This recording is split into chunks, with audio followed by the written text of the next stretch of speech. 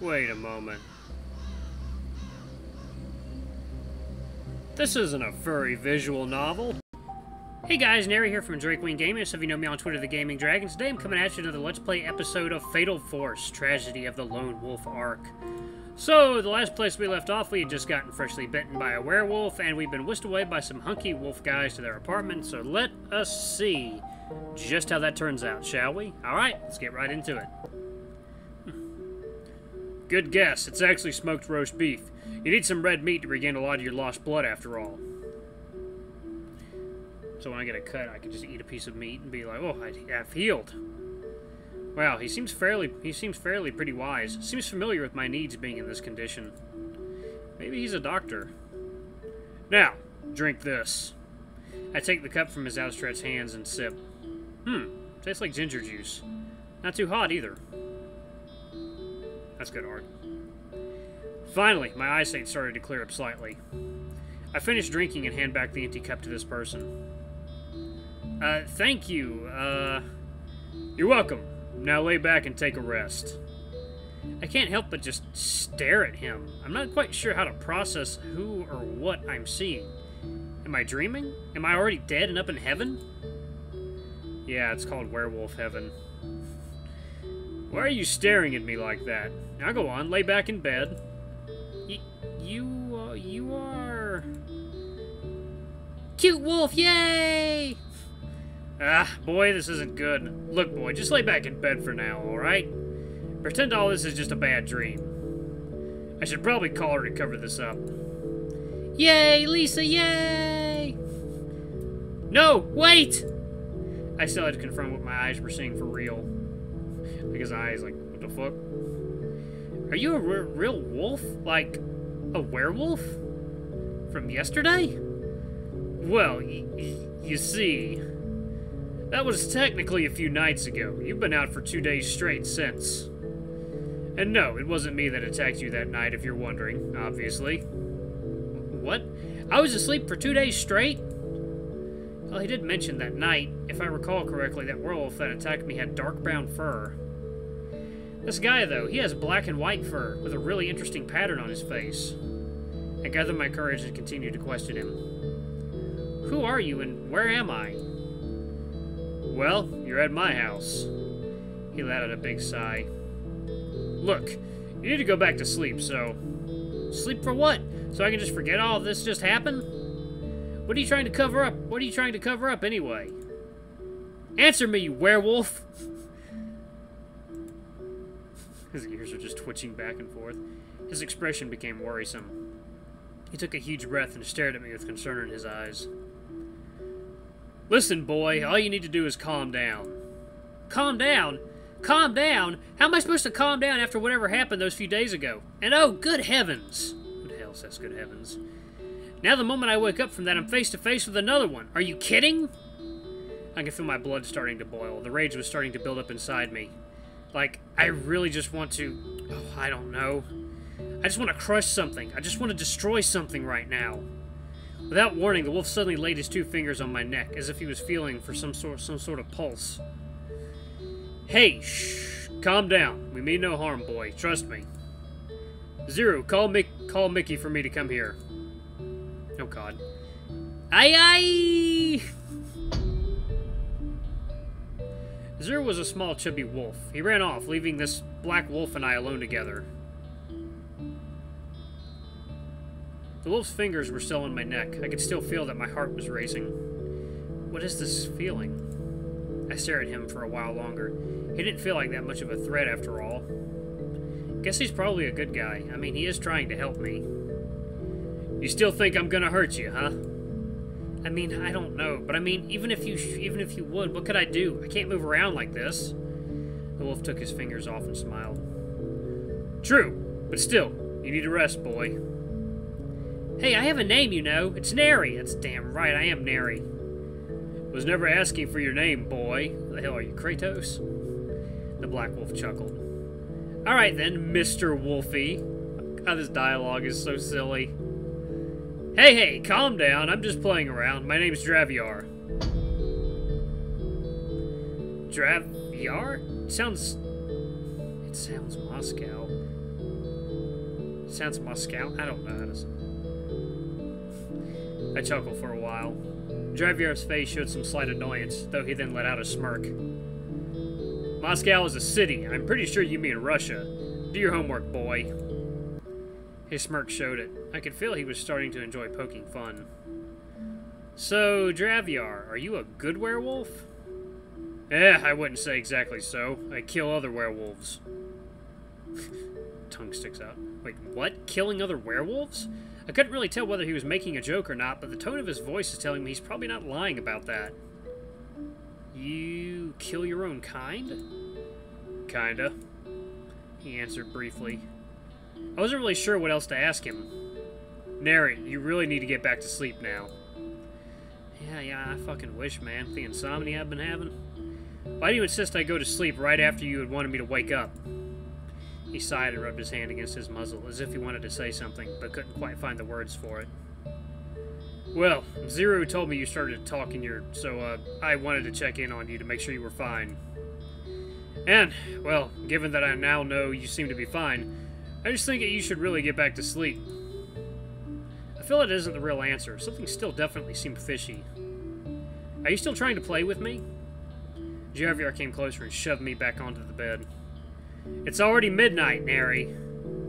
Look out the window. I only realized now that it was already completely dark. Oh. Suddenly I heard a slam at the door.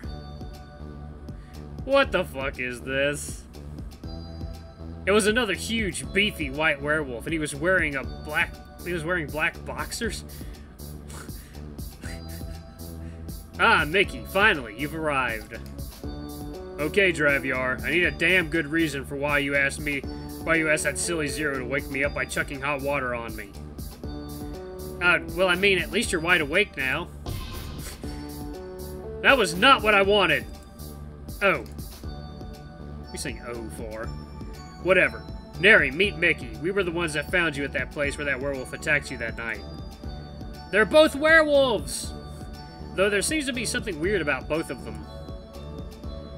Gah, my real name is John Michael.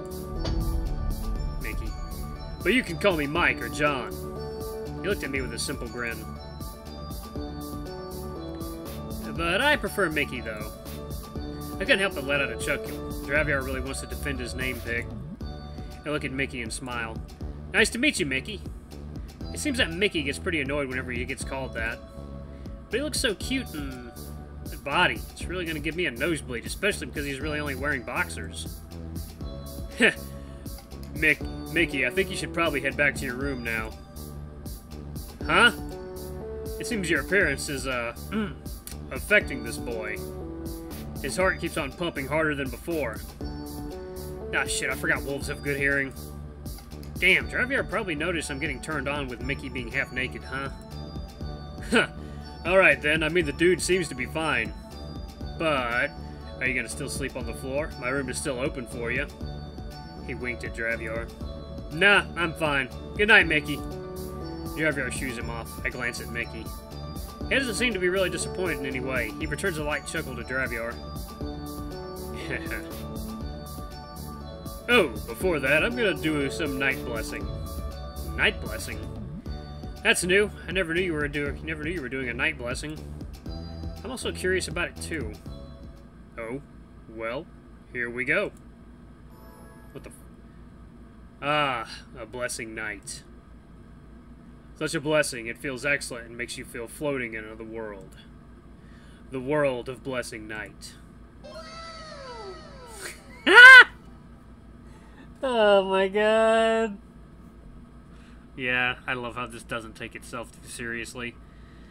The narrator.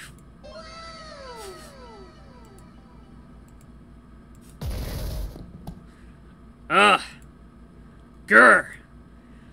Sorry, that's so awkward.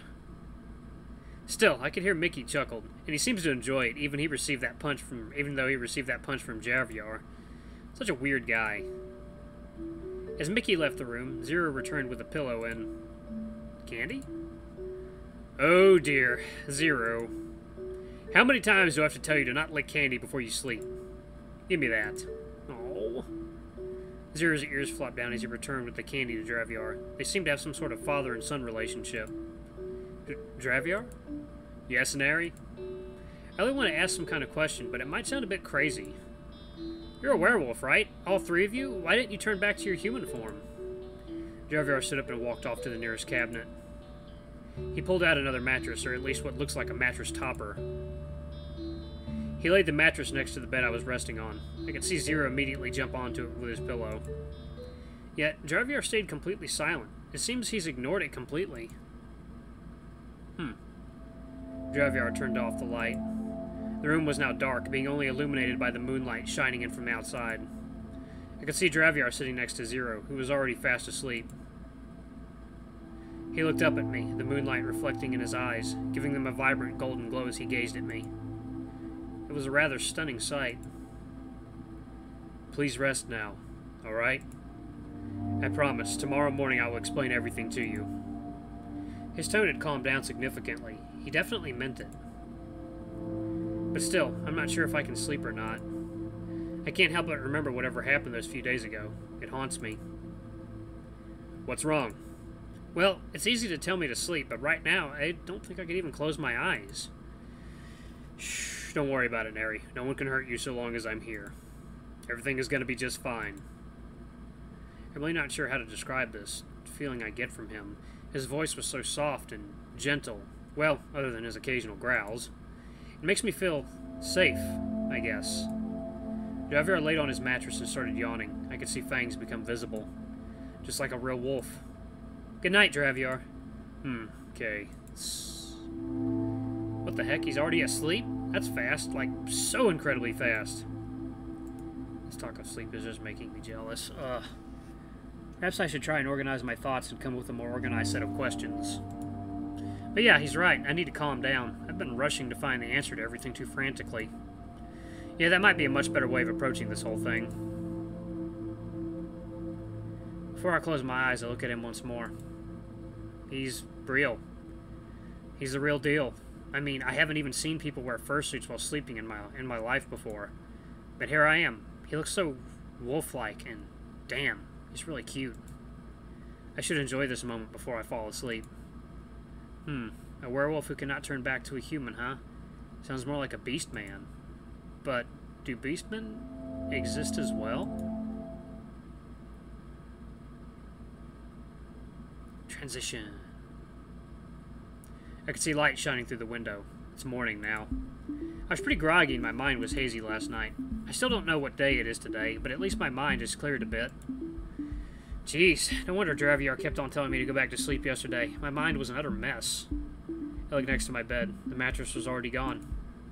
Huh. Guess he and Zero woke up a lot earlier than me. Speaking of earlier, I'm still curious about what I asked him yesterday. I like to think I have some knowledge on werewolves from my experience. For most of the movies I watch and novels I read about, werewolves only shift into their wolf form in the night and return back to being human during the day. No wonder he ignored my question yesterday. He's probably too shy to appear as a human. Wait. He did also tell me to forget it and pretend that it was just a bad dream. Perhaps he was planning that all along. He'd tell me to go to sleep, then turn back to a human in the morning. Then, when I wake up, he could just say, "Dude, we found you at blah blah." And they'd probably assume I would just dismiss what I saw last night. Ah, that's sneaky. Ooh, you smell bad. Really bad. Well, it's probably because I didn't take a bath for the last few days, being I've been laying in bed the whole time. Eh? Zero. He's still in his wolfish form. What?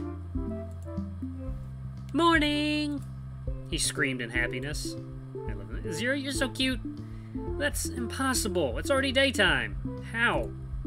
I could hear a knock on the door. Zero quickly ran up to the door and yanked it open. Must be Draviar. Given that Zero is still a wolf, I wonder if Draviar is still in his wolf form. It seems he had a nice sleep, Neri. Yep, he's still in wolf form. I still can't believe it, though. Draviar brought a plate with a few slices of bread and a cup of hot chocolate. It feels so surreal for Draviar to just put it on my lap. I guess luxurious almost? Honorable? Well, the food isn't going to disappear on its own, you know. What? Breakfast. He smiled at me gently. Yeah, I know, but, like, I think I should go shower and brush my teeth first before I have breakfast. But Big Brother always bathing you when you were sleeping. What? I look back at Dravyar. He seems a bit flustered. Wait, I just realized I'm not wearing the same clothes as the ones on the day I was about to buy that ticket. Oh, I need to stop remembering that night, damn it. Hold up. That also means that he was the one who changed my clothes while I was still in a coma, which means he saw me naked. Ah! Alarm-chan! What timing you have? Anyway, guys, thank you so much for watching. This has been another episode of Fatal 4. I gotta say, I'm really getting into it. I'm really enjoying this. I like the music. I like the characters. The humor is very well done. Dialogue actually seems like it's improved a bit from the first video I did.